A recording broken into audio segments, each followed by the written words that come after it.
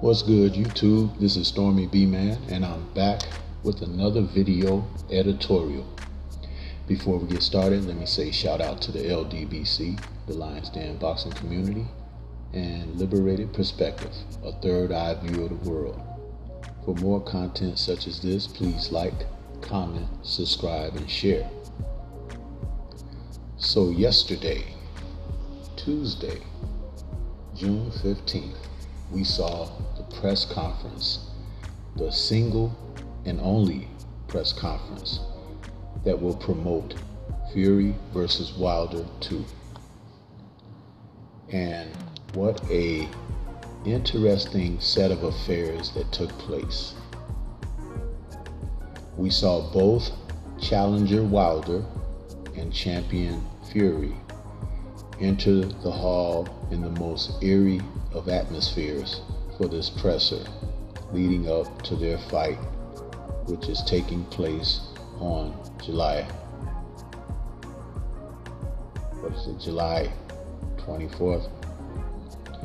These guys have bad blood between them, and it didn't help that when we see the media and how they've handled this presser and everything that has led up to this presser. And then they had the gall to be perturbed that Deontay Wilder elected not to answer any questions as he sat on the dais with his headphones on and totally ignoring the media that was present. Salute to Deontay Wilder, because it was these same people who, prior to his rematch with Tyson Fury, never gave any reverence to the champ whatsoever. They were dismissive of his abilities and talents. They were dismissive of his mindset, the confidence that he spoke with, and the assuredness of what he represented as far as community. They despised this, so much to the degree that they would embrace a foreigner over the American champ, both prior to his first fight with Tyson Fury and all of the promotions leading up to the rematch. At the weigh-in for the rematch, Wilder was booed heavily. The writers yucked it up. They thought it was humorous. They laughed. They talked about it. They talked about him.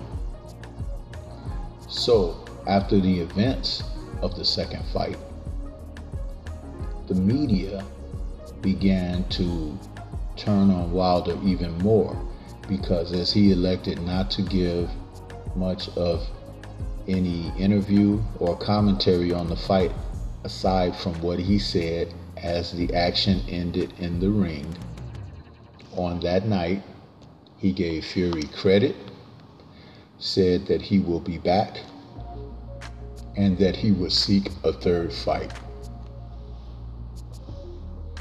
You had pundits in the media who would say disparaging remarks, disrespectful remarks, personalities who've even fought themselves professionally.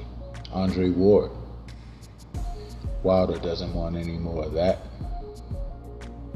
Tim Bradley, I think it's over for him.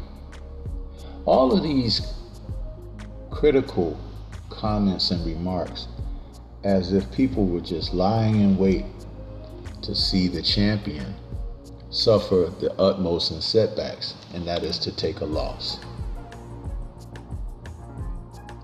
Wilder, when he decided to speak publicly, came forth with information that, upon the realization of everyone who had a clear conscience and a clean eye to see what was going on, said that he was jobbed, and he felt that he deserved his due diligence.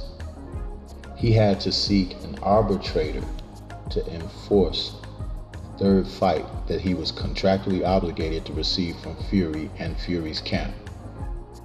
They tried to be dismissive, and the media never acknowledged the arbitration until the decision was brought forth just in the past few weeks. This same media, who would not even acknowledge our champion, an American champion, sought hard various personalities.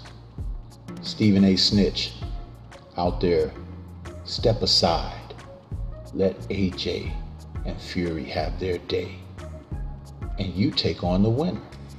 This is how this works. No, this is not how it works. Deontay Wilder, as a champion who reigned for 5 years and 10 title defenses, deserved his day. He deserved his rematch. He was the one that pulled Fury out of the trash, dusted him off, and gave him an opportunity at glory. You all embraced he losing as if it was some ceremonious victory. And even as Fury stood in the ring and saying, "Bye-bye American Pie," you had old, biased, prejudiced people who you hadn't seen on the scene in years, like Larry Merchant, coming out saying, "Is Deontay Wilder the last black hope?" Disrespectful. These are the media people that decided to say yesterday, "That was odd. Deontay didn't want to speak. We love Deontay." Really, Mike Coppinger? Is that your position in this? Salute to Deontay Wilder, who kept his words under his hat and has decided to allow the 24th of July to come, and then that's when he'll do his talking in the ring. And the media will be left to write about it. Between now and then, though, we'll enjoy our champ as he prepares to become a 2-time champion of the world. This is Stormy B Man. Leave thoughts, comments as you wish. Until the 24th of July, we'll see you soon.